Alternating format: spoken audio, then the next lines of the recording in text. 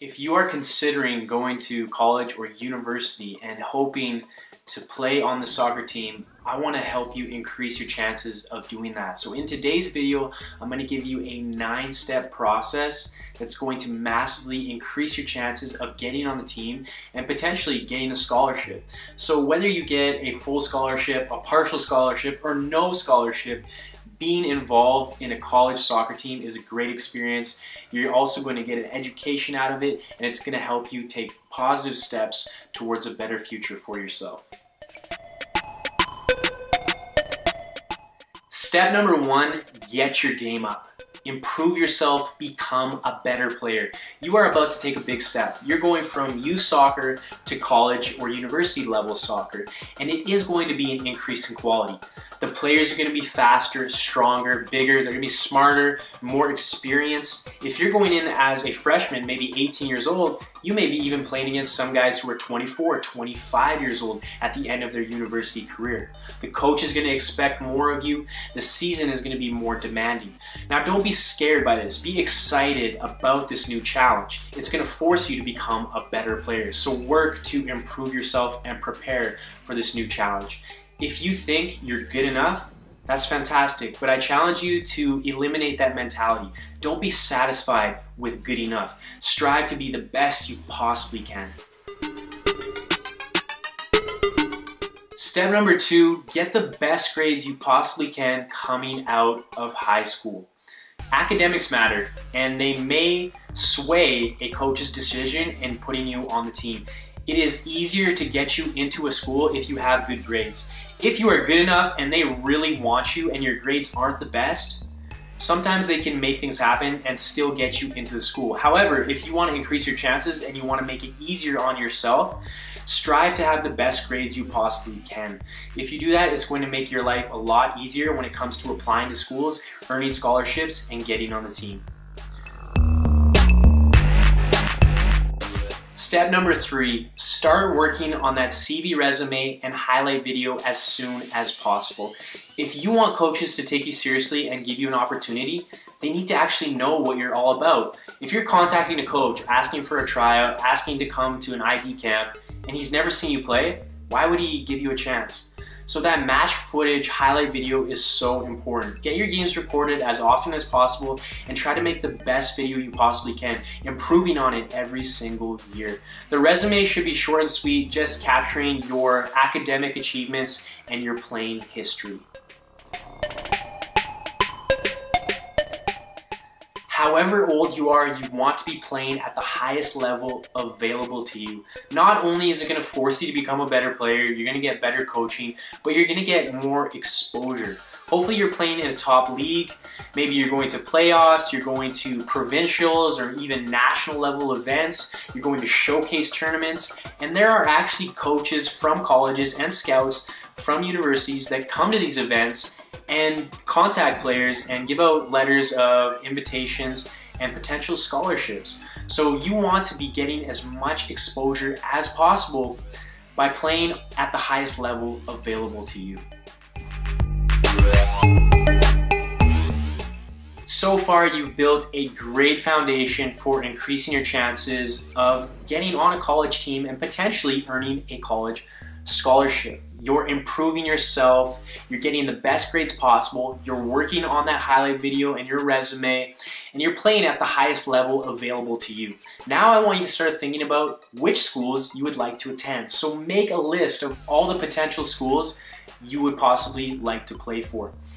They can be close to you, they can be further away. Going away for university, I think it's a great experience because it forces you to grow up quickly. It forces you to become a man or a woman because you don't have your parents looking after you, providing for you, making decisions for you. You're gonna have to take care of yourself. So I think it's a great idea to go away for college. Now, saying that, it's up to you. You make decisions for yourself. This is your life. So make a list of all the schools you would potentially like to attend because you're going to contact those schools shortly.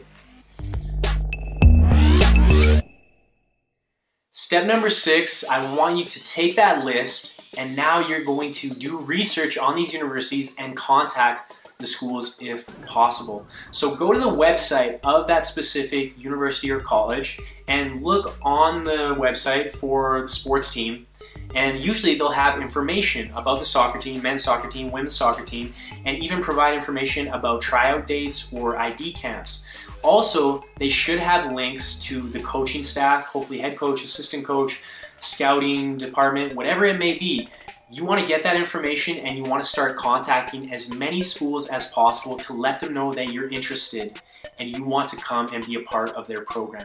So when you're contacting them, you need to include that resume, you need to include that highlight video, so important, and you just want to keep your email short and sweet, telling them who you are, why you would like to come to their school, and asking for an opportunity to come and show that you're good enough to get on the team and potentially earn that scholarship. Step number 7, you're gonna start applying to these schools. So realize applying to a school doesn't mean that you're locked in.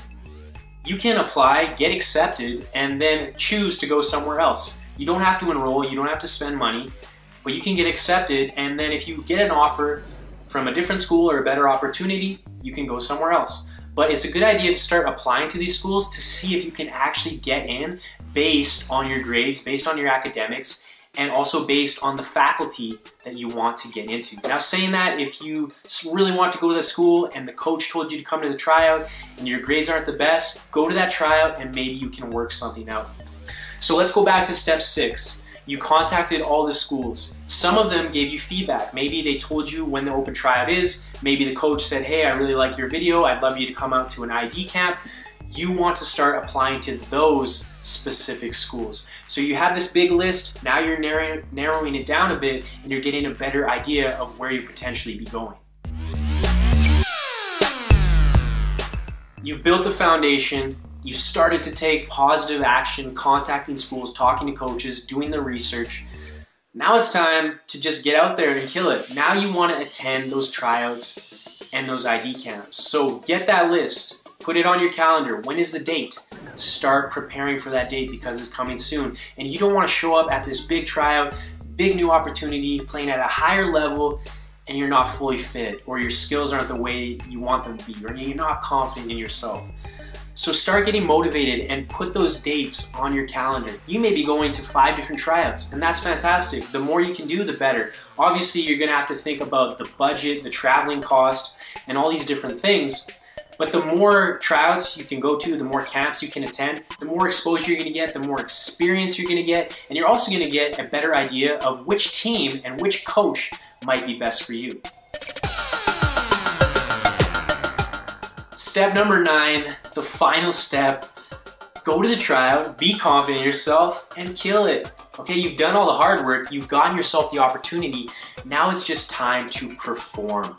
So if you really want to do your best, you want to impress your coaches, what I want you to do is go and watch this video on soccer tryout preparation. I made it a few weeks ago. It's a really in-depth training video, and it's actually going to tell you exactly what you should be doing to make sure that you're totally prepared, 100% confident in yourself, and excited to give your best and really impress the coaches at the tryout.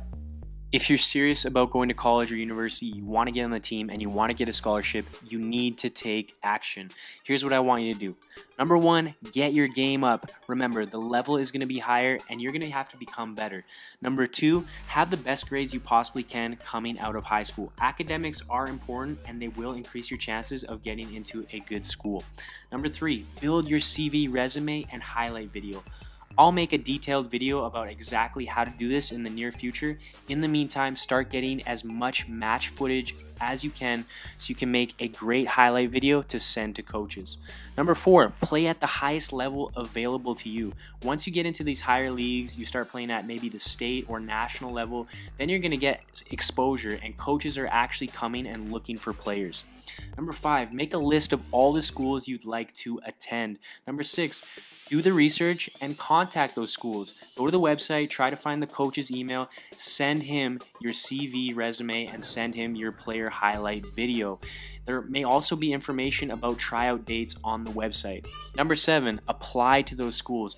If you get feedback from coaches saying, yes, I'd love you to come try out, or yes, I'd love you to be a part of our program, then apply to those specific schools. Also, you can start applying for other scholarships. So there are academic scholarships available, and it's usually just a certain number of scholarships that they give out, but you actually have to apply for them. So look on the website for information about applying for additional scholarships. Number 8, attend the camps, tryouts, and open training sessions. Remember, put those dates on your calendar and start preparing. Number 9, be confident in yourself. You've done all the hard work. Now it's time to impress the coach. And if you really want to prepare for this, watch my tryout video that I made recently. I'll put a link in the description of this video, and that will help you prepare so you can give your best performance. Thanks for watching.